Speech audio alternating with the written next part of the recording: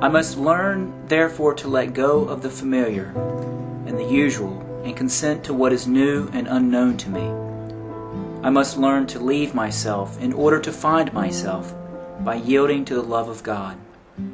If I were looking for God, every event and every moment would sow in my will grains of His life that would spring up one day in a tremendous harvest. For it is God's love that warms me in the sun, and God's love that sends the cold rain.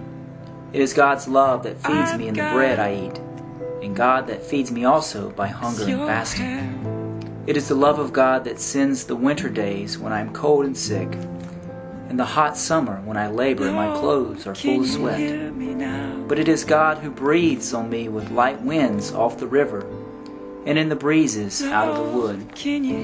His love spreads the shade of the sycamore over my head, and sends the water boy along the edge of the wheat field with a bucket from the spring, while the laborers are resting and the mules stand under the tree.